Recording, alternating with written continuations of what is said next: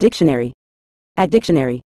Biscuit-colored in a general sense refers to a shade or tone resembling the color of biscuits. This color is often a warm, light brown or beige, reminiscent of the typical hue of baked biscuits. The term is subjective and can be used in various contexts, such as describing clothing, interior decor, or other items with a similar color palette. It implies a soft, neutral, and comforting color that may evoke a sense of warmth and simplicity.